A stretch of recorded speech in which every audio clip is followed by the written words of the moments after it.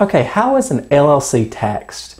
Well, generally, the LLC is a disregarded entity, so any profits or losses that come into the LLC pass directly through to the owner members of the LLC. So there's no separate tax for the entity itself. Now, the entity may have to file an informational return with the government, and then individual K-1s or statements of the owner members' percentage of allocable profits or losses is distributed to them to report on their individual income tax statements. But again, the LLC does not pay taxes as an entity.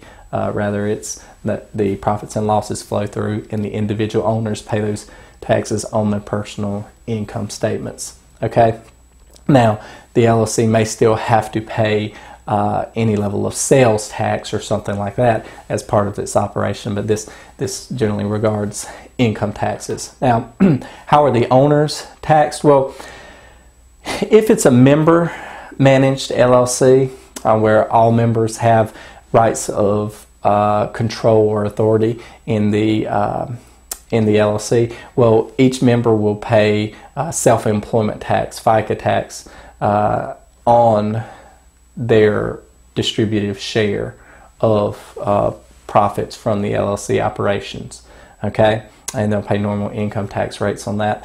Where if it's a manager-managed LLC, for the members who receive a passive income, basically they don't take part in the active operations, there's an argument that the income that they receive is passive in nature and thereby not subject to self-employment taxes. Rather, it's a form of passive income that they receive, so it's not subject to that additional tax rate. But again, so that's the primary distinction in how it's taxed between the two operating structures, member-managed versus manager-managed LLC.